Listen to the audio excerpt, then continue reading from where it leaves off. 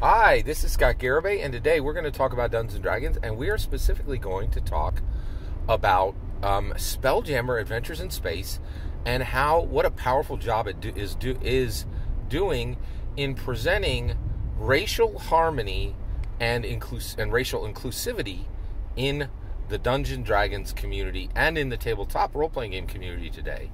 So basically, I am just blown away. I 5 out of 5 stars. I absolutely love Spelljammer Adventures in Space. I think it is by far the best setting product, because it's not a book. It's a collection of 3 books and a slipcase and a map and a Dungeon Master guide that is realm specific. Right? It is just like if you were to hold up Spelljammer Adventures in Space and hold up the Eberron book.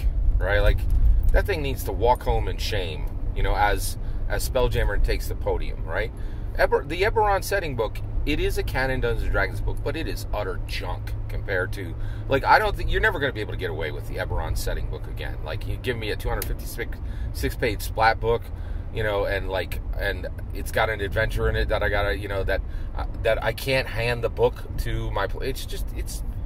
We're never going to be able to get away with one setting book and a splat book again, right? This is the new standard for quality when it comes to settings, right?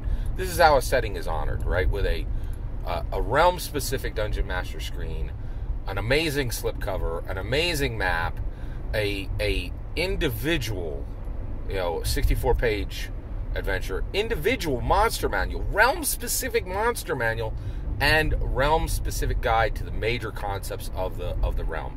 Incredible. It is absolutely amazing. But Spelljammer does so much more than that, right? So if you've been watching my channel, I get excited about specific books, right? You ain't never heard me say two words about Monsters of the Multiverse. It's a junk book that could be skipped, right? But Strixhaven, huge, impacted the Dungeons & Dragons community deeply, right? Changed the game, right?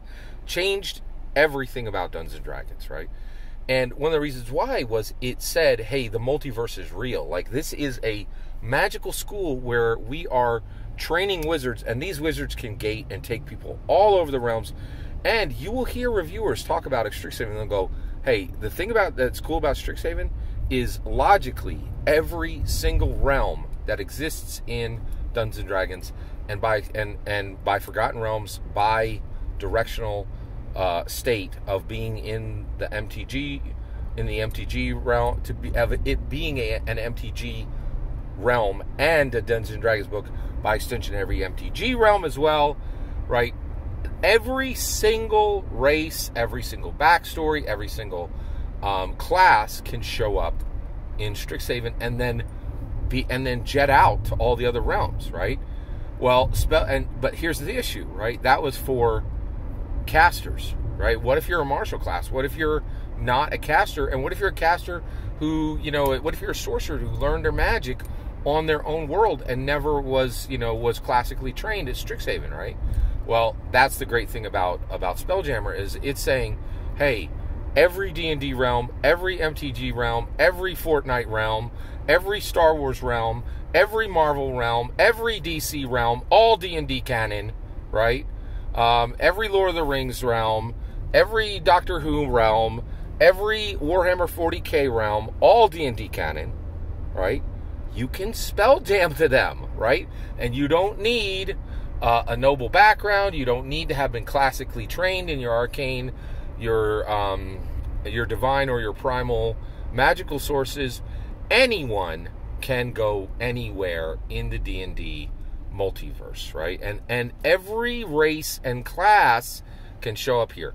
Now, why is that important? Well, how does that bring racial inclusivity and racial harmony? It says, hey, you, Dungeon Master, you told that person they can't be a tiefling in your game. You said in this game, all we have is Tolkien's races, humans, dwarves, elves. You are a repugnant, prejudiced, unworthy Dungeon Master. It's saying, hey, your stuff is not canon. Your stuff doesn't matter. Your stuff is prejudiced and does not make sense in the Dungeons & Dragons world. You got some splaining to do, Lucy, right? That's the issue, right? They're saying, hey, your repugnant prejudice does not belong here. Now, what's interesting is, why didn't they just say it flat out and say, hey, you are not allowed to be a race exclusionist dungeon master, right? Why didn't they say that flat out? Well, this is America, baby. Dungeons & Dragons was made by Gary Gygax, an American hero, right? And in America, liberty and freedom matter. You have the liberty and you have the freedom to be a prejudiced, repugnant, disgusting dungeon master. Dungeons & Dragons is never going to take that freedom from you. They're never going to take that liberty from you. They're going to say, when you do this, it is no longer canon. It doesn't make sense. And there is book after book after book cluing your players into the fact that you are a repugnant, prejudiced, unworthy dungeon master, and what you're doing is wrong. But they're doing it in the right way. Because frankly, in case you don't know, if you don't want Americans to do something, the fastest way to get them to do it is tell them they can't. 420, I'll tell you that, right? Like, and I think the 420 thing is interesting. I think people are now that it's been like decriminalized. I think people are all over the United States. It's worse, right? Like, you know, like basically, there's no faster way to make Americans want to do something than to tell them they can't, right?